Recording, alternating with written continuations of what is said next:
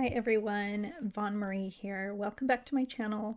So today is the first of the month. It's actually my birthday, so yay.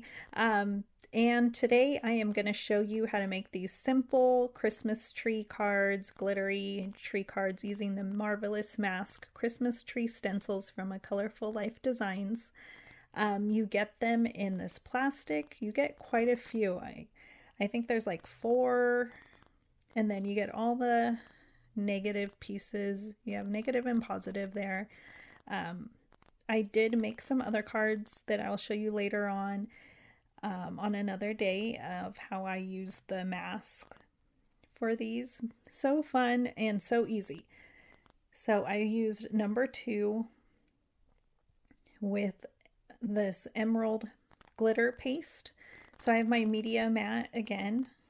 And I'm going to use craft cardstock, just like I did the other cards, and modern embossed rectangle. I use the second to the last rectangle die that I will run through my die cutting machine. And this emerald paste comes out a little thin, and so I kind of layer it on after I spread it around a little bit. It kind of looks thick, but then when it dries, it goes flat, so it's not like bulky. It's not like a bulky paste like it looks. So it's really pretty. I might want the red for Valentine's Day just because it's so pretty. And I love glittered cards. So pretty, right? Who doesn't love glitter? So really easy. So it looks bulky right there, but it doesn't end up being bulky. So I'm going to use Hydra Color from Etsy. It's a gold metallic paint. Nugget is what I'm using. I really love these paints, and I'm going to have to get some more. And they last a long time. Some of them are a little pricey. Excuse me. So I'm just going to flick some metallic paint over my panel. And so pretty. That's why I go ahead and run my rectangle die first before putting the paste, because I don't want to stick it through my die cutting machine and mess up my tree. So very subtle gold on there. Just enough. And then I am going to stamp the sentiment from this Stamptember stamp set, Heart of Christmas from Simon Says Stamp.